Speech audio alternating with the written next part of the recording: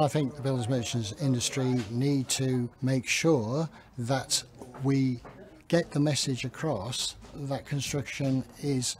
relevant to modern society, and there are capital projects that seem to polarise opinion, but it's not just those big HS2 type projects that are important. It's local neighbourhood projects, it's the building of the local environment. The built environment is important to everybody. I don't think we're particularly good at that in this country compared with perhaps some of our European partners that take a little bit more notice of their built environment, and we're chronically short of housing, of course, still, and governments have in the past used the housing industry to run up to an election in terms of feel-good factor and creation of jobs, because it's a well-known fact that houses create jobs. And what we don't really want is a short-term housing boom for political means. So we need to see a commitment that building is relevant to Britain, that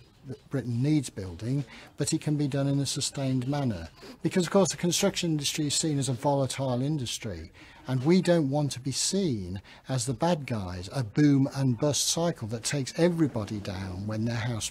prices fall. We'd like sustained recovery and construction for need, rather for construction simply for gain on an individual basis with house price rise and fall. I think if we can get that message across, that construction is needed in Britain and it is a long-term thing and it is a worthwhile thing to do to invest in our infrastructure, then that's what I'd like the builders merchants part to do, by being relevant to the local geography, by giving a service level that is friendly and authoritative and informative to help people invest in their own property.